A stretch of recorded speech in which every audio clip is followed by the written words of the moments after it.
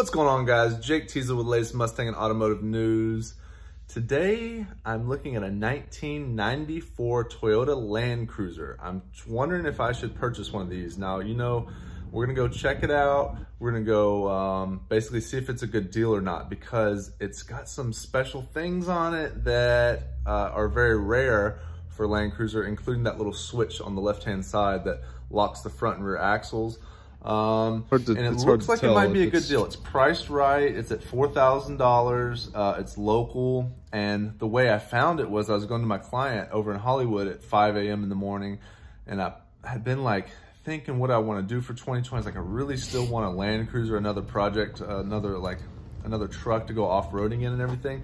I pull up to my client's house and I look up and there's a Land Cruiser for sale. And if you already know, Land Cruisers are pretty rare.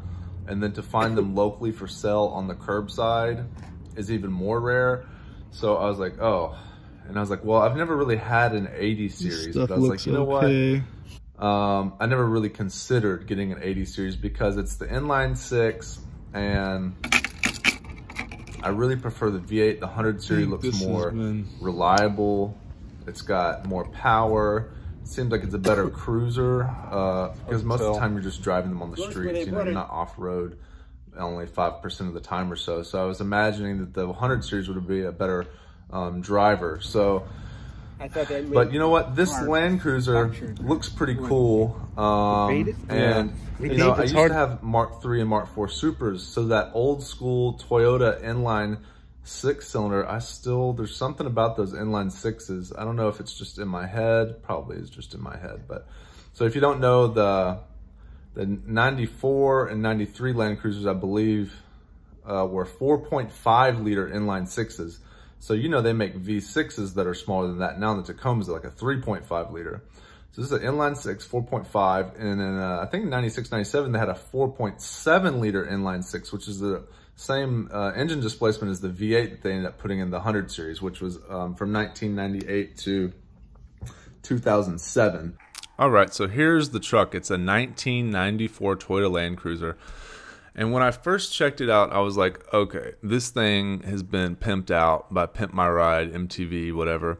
So he painted these hubcaps like this green color. He painted the grille like this, you know, he did all this stuff, and then he put these chrome things on here. So in my brain, I was like, okay, he wants $4,000 for this truck. I can obviously negotiate him down. And these little things here, these are easy to fix. This is easy fix stuff. You just rattle can these things. But then you start thinking to yourself, okay, what's actually wrong with the truck though? If you know, if he's done these things like this, I was like, is this removable or not? And obviously he didn't drill into the side. This is just a stick-on thing. He actually added this stick-on 4-wheel drive badge on the side as well. But I was looking at it, I was like, this looks like original glass back here. Maybe this could be possibly a good deal. And I started opening my head. I started researching the 80 series for 3 or 4 days. So you know what? Here's the engine. Now the engine actually looks pretty decent. You know, I couldn't really find anything. There's a little bit of an oil leak back here. So this is a 1994 and it has 157,000 miles. Now the only problem though is, as we go into these videos and these pictures, it's hard to tell.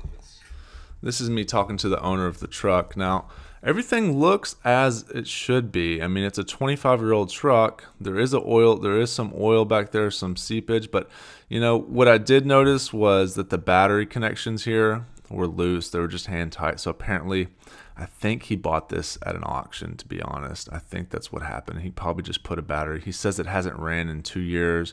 His wife fell out of it. She wants to sell it. You know, I think essentially what he did is just got this truck at an auction. Now, there's factory paint on the truck on most of it. I was trying to see here. I'm not doing very good at recording, obviously. I was trying to hold the camera while the seller was standing there without being too obvious that I'm totally inspecting his car and telling him all the things that are wrong with it. But I was looking at the frame up here, the the radiator, the support here, and seeing if it had been damaged up here. And it didn't look like it had been. Now, it could have been like 25 years ago, but I don't know. It looked like there was a bolt missing in that fender possibly, so the fender had possibly been replaced. That's the seller. And basically, that looks like factory paint if you ask me. You can kind of tell by if it's been wrinkled up too much, which it doesn't look like. It just looks like it's been well used. Now, the only thing that bothers me here, though, is this is really gunked up. But I still don't think that that's been repainted. I think that that's just... now, it has been repainted right there. If you look, that's all orange peel. Do you notice this? See the texture there? See how it looks like the skin of an orange? See, if you look into the reflection, it doesn't look like this one. If you look at the reflection here, it's actually a pretty good reflection. You can just see the swirl marks and stuff. That's factory paint. That's what factory paint looks like. You know, 20-year-old factory paint looks like that, generally speaking. But now orange peel basically looks like that, and you can tell if a car's been repainted if you see discrepancies. And you know, this quarter panel has orange peel, and then this door doesn't have orange peel. Well, then why not? Well, because this has been wrecked and repainted. And then when I looked on the door, it actually said California replacement VIN. So, you know, I started looking at the door trim and all the door panels, and I was looking for VIN numbers. I was trying to figure out where it had been wrecked. The floorboards were kind of wet. I mean, this is a pretty rough truck. I know it doesn't look like it from the outside, but the more I started digging into it, the more I started realizing. So I think all this door, all the way around, except for the driver's quarter. But now here we've got this water leaking, and I can't figure out, because the air conditioner doesn't work on this truck, but it has a severe, I don't know if this is condensation. I don't know what this is. I put my finger in it, and it had oil residue, but it was mostly water. I think the oil was just from the dripping off of the transfer case. I don't know if water's leaking from the front of the engine, down the back of the engine, onto the transmission, and it drips off the transfer case, or if there's some type of, I don't know where the water could be coming from that far back on the engine. Now, he said this truck hasn't ran in 2 years, which I believe him because you can see cobwebs on the under the carriage. This truck doesn't look like it's ever been taken off-road, if much at all, but it definitely has a water leak under here. So I would say the air conditioner didn't work.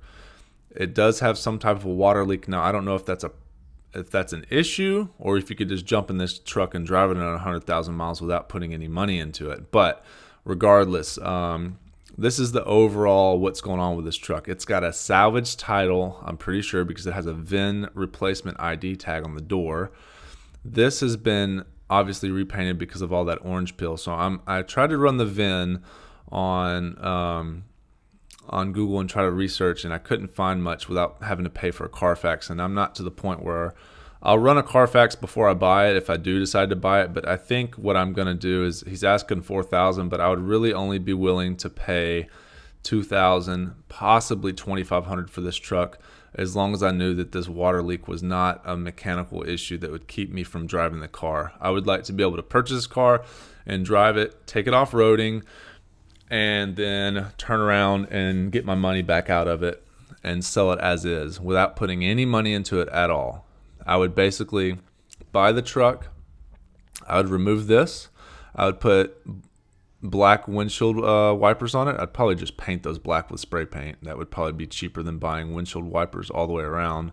I would take these off, I would spray these.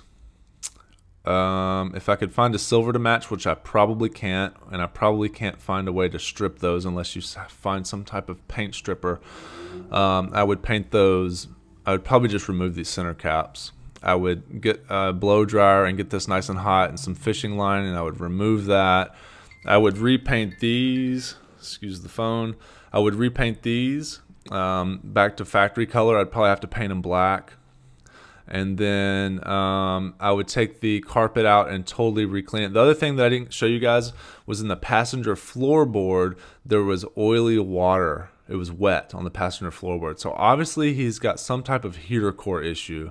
I don't know if I bet that's what it is. It's the heater core is causing that water to leak from the heater core and somehow also get back down here. But as of this morning, the truck was still sitting on the side of the road where I saw my client. You know, just from 10 feet away, this truck doesn't look bad if you would repaint this all these green things and the chrome things. If you take all that off, try to put it back to factory, you know, from a glance, this truck is not in bad shape. And if the engine only has 150,000 miles and the transmission and everything else, this car could last another 150,000 miles. So the value proposition is you've got a four-wheel drive truck that has, I didn't get to show it in the video, but this has front and rear lockers, and that's kind of rare. So the AC doesn't work though. It's got some water leak. It's got a salvage title. This has got orange peel. It's been repainted, but I didn't see any rust. It does. The pros would be that it does have about 150,000 miles, and it looks like the drivetrain could be solid as long as I figure out what that water issue is. So it's kind of a rough deal here because even if you did fix this truck up and put some big tires on it and try to flip it for, like, say, $8,000 or something like this, at the end of the day, it still is a salvage title, so you might only get $4,000 out of it. So if he would sell it to me for $2,500, I think I might do it, guys. What do you think? Because this engine bay doesn't look bad, in my opinion. I took the oil cap off and looked under here and looked for the sludge, basically, to see if the head gasket had been blown or not, and I didn't see that. You know, it's a Toyota. They're pretty solid, generally speaking. I didn't hear any rod knock. It did idle a little bit rough, and it did stall, but I believe you can probably turn this screw and turn up the idle speed somewhere. This does remind me of the Mark III Supra. Some of these fixtures and fittings and stuff look similar. They were using the same technology back then. So, guys, you know, for $2,500 or $3,000, this could be my off-road beater.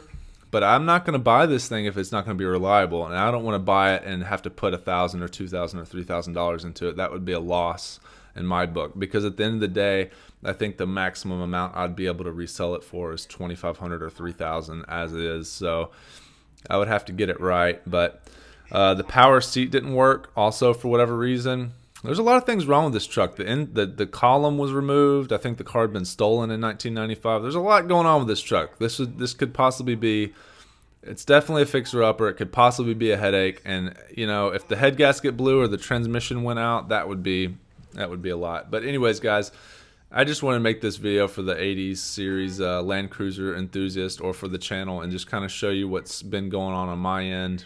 I'm always looking for deals if I can find them.